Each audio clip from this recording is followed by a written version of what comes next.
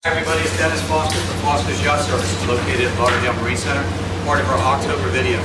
And if you've been following some of our YouTube videos on our Catamaran that we're cutting out and redoing all the core, it's called a recore. If you look behind me over here, you'll see this boat had a lot of saltwater damaged core, and the inner skin is very, very unstable. You can actually push right through it except where there's a bulkhead. So if you see, we got to do every other one because you can't cut a large piece consistently or the boat tends to buckle. And you also see I've got the boat strapped right now all the way around the boat just in case it decides to do that. So a little ounce of preparation is worth a pound of cure. So if you follow me here right now, here's when we cut all the core out. Here's when we replaced it. So you can see the nice new core. It's been all vacuum bagged on. It's scrimmed and scored core, which means they're in little cubes with valleys in between that we fill.